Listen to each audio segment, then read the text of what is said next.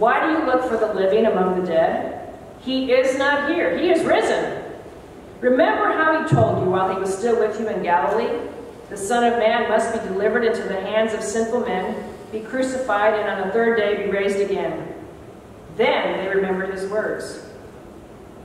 When they came back from the tomb, they told all these things to the 11 and to the others. It was Mary Magdalene, Joanna, Mary the mother of James, and the others with them who told this to the apostles.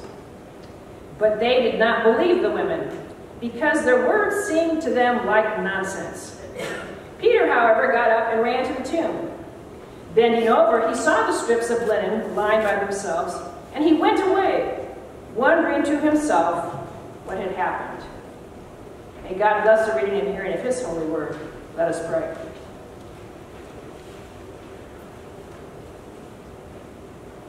Lord, we do ask that the words of my mouth and the meditations of our hearts are acceptable and pleasing in your sight.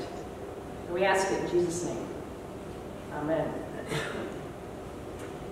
My husband and I were walking the dogs one day, and I was thinking about this sermon. I had been looking up absurd truths on the internet. Absurd truths. You know, I figured I'd get a few hits. How about 38 million? There are a lot of absurd truths out there, or at least what people claim to be absurd. So I decided that I was going to try a couple on him. Big mistake. Randy is one of these guys who needs to see it to believe it. And even if he's not sure, especially if I'm telling it to him, he needs to verify it for himself. Okay, so, you know, I thought, well, maybe this time will be different. So I'll try out just one of these weird things on him. And guess what? Right away, he began peppering me with, how do you know these truths are true? Can you prove it? What's your source? How do they know? Of course I couldn't prove that it rains diamonds on Jupiter. Of course I can't prove that a cloud weighs 1.1 million pounds. There are a lot of things that I believe that I can't prove. But I thought that they might just be true because of the number of sources. The women in the resurrection story were no different when it came to talking to the apostles. They were not met with any better, wow, really? This is true? Than I was. The man said, psh, hogwash, utter nonsense. You're off your gourd. Not one of them believed the good news that the women had said. You know, because there was no expectation that Jesus was going to rise from the grave. There was none. Zip, nada, nothing. Nobody expected it to happen. The women were not there to see the risen Christ. They were there to anoint a dead body. And even Peter, disciple number one, numero uno Peter, didn't understand it. He raced to the tomb, saw that it was empty, but now what? He had no idea. One of our youth recently asked his mom, what if it's not true? What if it's not an absurd truth?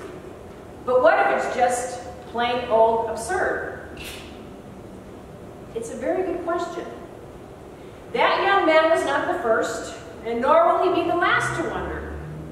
And some of you here this morning may be wondering the same thing. And, as Pastor Dick showed you, it was a question that the Apostle Paul had to address in his first letter to the church in Corinth. But I want you to listen again to what, if this is not true, where we stand. If Christ has not been raised, my preaching is useless, good for nothing. But so is your faith. If Christ has not been raised, not only is your faith futile, worth nothing, but you're still in your sins. That means that nothing you can do to take away the sin, the stain that you have, if he's not been raised. You are still in your sins.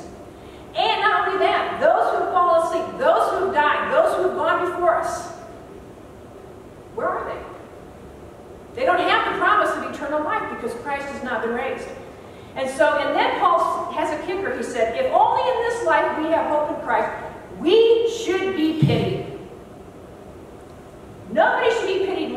we are if it's not true. You think about it.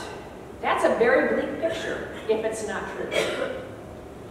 We don't need to be here. Our faith is useless. Our prayers don't get answered. We're still in sin. We have no opportunity for a relationship with God. There are no promises of life after this. And yet, Paul knows that even though it's absurd, it's the truth. Because in the next sentence he proclaims that Christ indeed has been raised from the dead. Paul knew it because he had met the risen Lord. He wasn't expecting it either, but he found it to be true. And he spent the rest of his life proclaiming that truth to the world. You see, I may not always be able to prove that Jesus is alive in ways that our tech-savvy, scientific Big Bang theorists of the 21st century would like to have that kind of proof.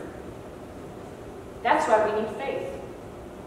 We need faith because God is greater, a greater mystery in some respects, greater power, greater everything than we are. And so he's not going to be able to be proved beyond a shadow of a doubt, but he wants us to have faith. And you know what, not only that, but he's not saying that the faith has to be this huge, glorious, grand thing. The size of a mustard seed. You know how little those are? He says that your faith is the size of a mustard seed. If you believe in my son's resurrection, faith the size of a mustard seed, you can move mountains, you can do all kinds of things because God values our faith. God values the fact that we trust in him. Jesus in another section says, "Blessed are those who've never seen me who yet believe." That's us, folks. Woohoo! That is us. Because Christ has been risen from the dead. You see, there is evidence of Jesus' life and his death. There is Scripture which foretold and continues to proclaim God's loving good news. And then there's that absurd reality that these 11, skeptical though they are going to change the world through their proclamation of the good news of Jesus Christ that continues to today. What made the difference? These 11 guys did not believe the women. Peter left the empty tomb wondering because they encountered the risen Lord. The cross was empty, the tomb was empty, but Jesus is alive. You see, none of this really made sense to the women or to the men until they encountered the risen Christ for themselves. And when they did, they realized that everything that they had heard, all that they had seen, all they had witnessed with him was in fact true. Sin has been defeated. We can be forgiven all of our sins. Death no longer has any final word here. God has the final word, and he says that we are his beloved children, and he wants to be with us both now and forever. Evil does not rule. Jesus does. Love does.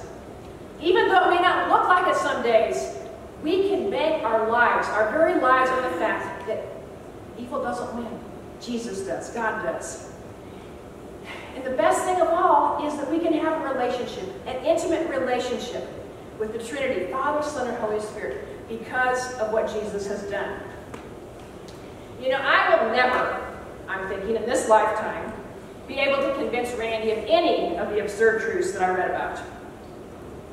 That's okay, because it doesn't really matter.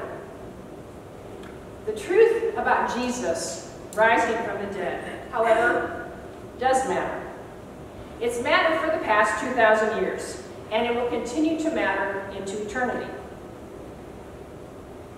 That Easter morning, the women didn't need to see Jesus to believe. They believed the source, the two men in white clothes. And they remembered Jesus' words of promise. His promises are good today, just as they were 2,000 years ago. And the good news is that we too can encounter the risen Christ. We meet him in the Lord's Supper, when we feast at the assembly feast.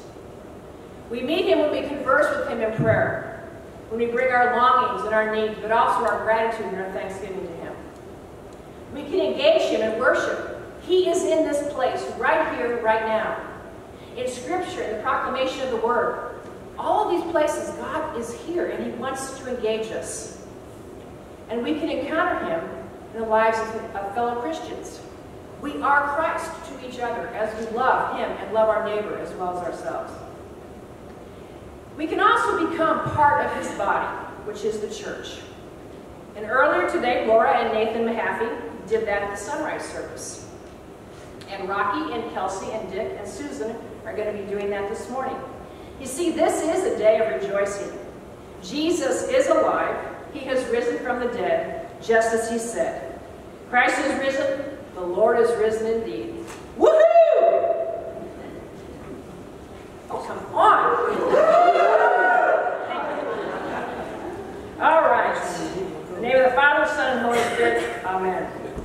Now I would like to invite Raquel Baker, Kelsey Dameron, Dick Poisington, and Susan Poisington to come on down.